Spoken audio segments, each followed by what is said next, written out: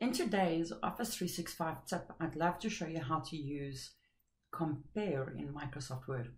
So if you write blogs, or maybe you write a lot of articles that you send out and people need to make changes to it and you just want to check what's been changed or revisions made to documents. Of course, you can use track changes as well. I have to admit that I prefer Compare Document because it shows me exactly where changes got made and it compares the two documents with each other. So let's take a look. If I open Documents, so when I go to the Review tab and I click on Compare, I can then click on Compare Documents and go and find the documents I want to compare. So that's my original document that I sent out, and here's my document that's been reviewed.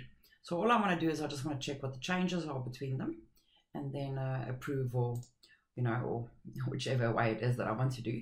But remember that it's not track changes, and if track changes was switched on in the second document, it will also automatically approve those changes and take it as if the changes were made.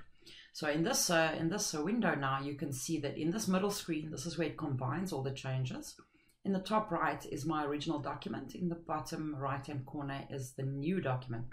So if I scroll through this document by keeping my mouse there, it actually shows me what my document looks like, what the new document looks like, and then also it gives me the changes on the right hand side. So that's pretty amazing.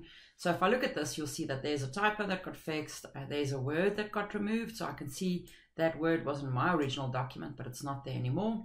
Then as I scroll down, I can see that that's been completely removed. It was in my original document, not there anymore.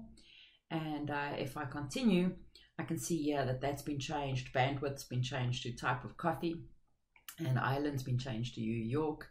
And even scrolling down further, I can see that this text was inserted and it was removed here. So actually I can see that it's the text that got moved there. So that actually quite helps me quite a bit, I must admit. So definitely quite a cool tool to use, and it's much easier to use than you'd think it is to use. So just be reminded that there is something like track changes as well. But in this example, we've used Compare Word documents, which really helps me a lot. Hope it saves you a lot of time.